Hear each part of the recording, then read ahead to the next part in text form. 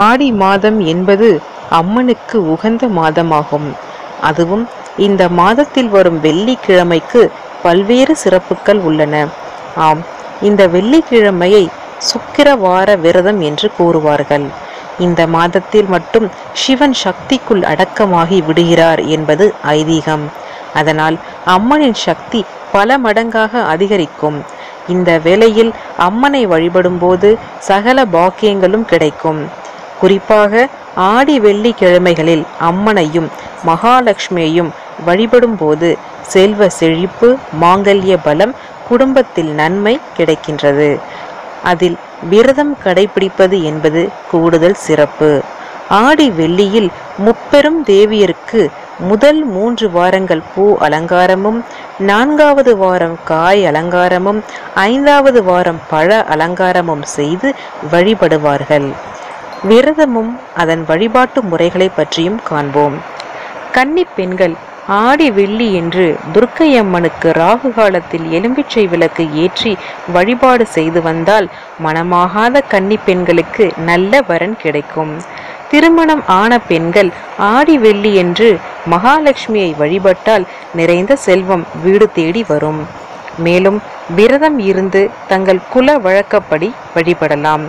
இதனால் கணவனின் ஆயுள் அதிகரிக்கும், சுமங்கலி பலம் கூடும். குலம் தழைக்க என்னென்ன செய்ய வேண்டும்? ஆடி வெள்ளி மாலை நேரத்தில் ஆலயங்களில் குத்துவிளக்கு பூஜை நடைபெறும். அதில் 108 அல்லது 1008 விளக்குகள் வைத்து பூஜை செய்வார்கள். அந்த வேளையில் சுமங்கலி பெண்களுக்கு தேங்காய், பழம், வெற்றிலை, பாக்கு, மஞ்சள், குங்குமம் ஆகியவற்றோடு ரவிக்கை துணியம் வைத்து தருவது நலம் தரும். புதுமண தம்பதியரை பிரிக்க என்ன காரணம் என்று பார்ப்போம். ஆடி மாதம் பிறப்பதற்கு முதல் நாளே புது மாப்பிள்ளை பெண்ணையும் பிரித்து வைப்பார்கள். ஏனெனில் அம்மாதம் முழுவதும் சில்லென்று காற்று வீசுவதால் அம்மாதத்தில் சேரும் தம்பதியர்களுக்கு சித்திரை மாதத்தில் குழந்தை பிறக்கும். இதனால் கோடை வெயிலின் தாக்கத்திற்கு குழந்தை ஆளாகும். அதனால்தான் அம்மாதம் முழுவதும் மணமான புது பெண் தன் வீட்டிலேயே தங்கி விடுகிறாள். இவ்வளவு சிறப்புமிக்க இந்த ஆடி மாதத்தில் நல்ல காரியங்கள் ஏன் செய்யக்கூடாது என்பது பற்றி காண்போம். இந்த மாதத்தில் விரதங்கள், வழிபாடுகள், கோயில் திருவிழாக்கள் மாறி மாறி வந்து கொண்டே இருக்கும்.